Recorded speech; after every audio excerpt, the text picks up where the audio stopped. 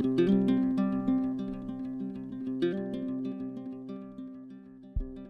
you guys, welcome to the last session, and I just wanted to show you the final painting before I get started with this tutorial. And in this tutorial we are going to wrap up this painting. Now your journey through this painting will probably be a lot different than mine, because the fact that my masking went bad and I had to use other techniques to fix it may be different than you. Your masking hopefully didn't go bad, and you won't need to use the gouache and the gel pen as much as I had to. So just keep in mind that these video tutorials are merely guides, and your painting is going to go on its own journey. It'll be its own separate painting. So do what you think is best. So if you don't think you need the gouache or you don't need the gel pen, keep it fresh as possible and don't use them.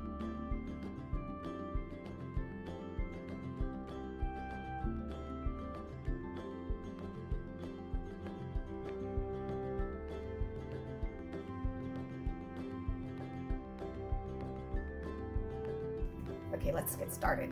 I decided that I want to add some gouache to some areas, so I'm just going to zoom in. So I'm using white gouache. This is what some purist watercolorists consider cheating, but actually, you know what? I think I'm going to go in with my Simply Sims, because this is such a small little area. Go in and get some of these details just the way I want them along the edge. And I might regret this. I might wish that I would have just left well enough alone, but if I don't like it, I just won't add it to my tutorial. I actually darkened the background in this painting more than what I'm showing you guys, and I'm not showing it to you guys because I don't want you to do it. And I just think I may have overworked my background just a little bit. So I didn't share that part of my footage because I don't want you guys to do that. I want you to have a nice fresh background, and I think mine got a little overworked. I was trying to get it really dark, and I'm doing these, I'm somewhat new to doing watercolor tutorials, so I think a lot of times what I'm doing is overthinking some of my paintings. And as my Patreon members know, I had a really hard time with the last landscape I did for my Patreon subscribers, and I just wasn't happy with it. And I just think I overworked it and I got in a little too deep, but I did learn a lot, and that's how you learn as an artist, is try new things that you're not comfortable with. So I did go ahead and show that to my Patreon members because I wanted them to understand, you know, that not every painting is going to be a win. So I thought that was okay to share with my Patreon students. I'm not trying to come off as, hey, I know everything. I don't. So I think that's an actual valuable lesson to teach to my students, is not only how to paint, but how to think about painting. And one of the ways you need to think about painting is just accept the fact that you're going to make a lot of mistakes. If you're not making a lot of mistakes, then you're not approaching your painting correctly, because you need to be learning and growing, and there's growing pains associated with that process. So don't be afraid of having a few painful moments in your painting career, or a lot of them actually. That's how you learn. And that's the cool thing though, is a lot of times when you take chances with your art and do something big and bold and new and scary, it does pay off, and that's really exciting. Some of my best paintings were so scary to create. I encourage you to go boldly towards your goals as an artist and just keep on trying. There's so much. I've got a master's in social work, so that's pretty much a counseling degree, and we used to talk a lot about what makes an individual successful, and there's so much research on this. It's really interesting, and time again, what comes back as the most important thing to success as a human being is grit. It's something called grit.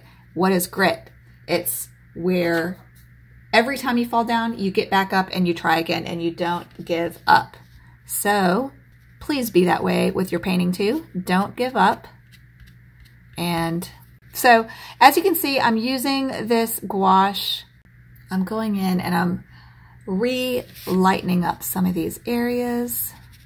So I'm using just regular gouache, and the only reason, like I said, that I'm using this gouache is because my masking didn't work very well, and I just wanted to refine some of the edges and just really brighten up this cat. I really wanted him to pop against that dark background.